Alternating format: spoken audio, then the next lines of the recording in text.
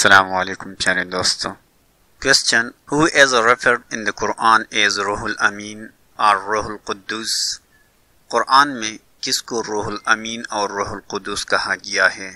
تو اس کا آنسر ہے حضرت جبریل علیہ السلام. جبریل علیہ السلام کو روح القدس بھی کہا جاتا ہے اور روح الامین بھی. Question: Who is the in charge of rain؟ بارش کا انچارج کون ہے؟ تو اس کا آنسر ہے حضرت میکائیل علیہ السلام. Question: Who is the in charge of provisions؟ رزق کا انچارج کون ہے؟ تو اس کا آنسر ہے حضرت میکائیل علیہ السلام. Question: Who is called as ملک الموت؟ ملک الموت کس کو کہا جاتا ہے؟ تو اس کا آنسر ہے حضرت اسرائیل علیہ السلام. Question: How many holy books are there؟ مقدس کتابیں کتنی ہیں؟ تو اس کا آنسر ہے 4. 100 صحیفے ہیں اور 4 بڑے کتب. Question: What is the most important subject of the holy books؟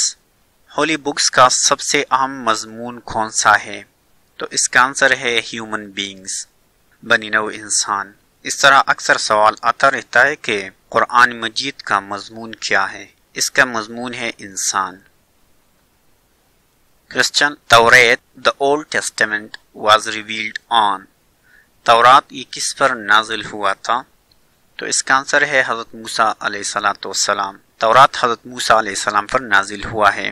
Christian حضرت موسیٰ علیہ السلام کو موزز کہتے ہیں. ٹھیک ہے، کبھی کبھار موزز بھی آتا ہے تو موزز حضرت موسیٰ علیہ السلام کو کہتے ہیں.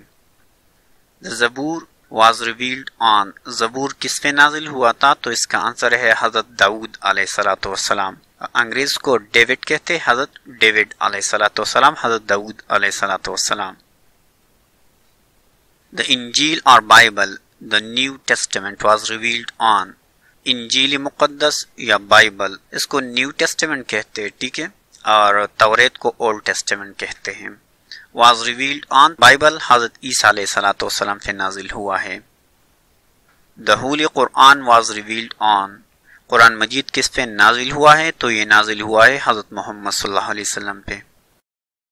Thanks for watching. Please subscribe this channel. See you next time. اللہ حافظ.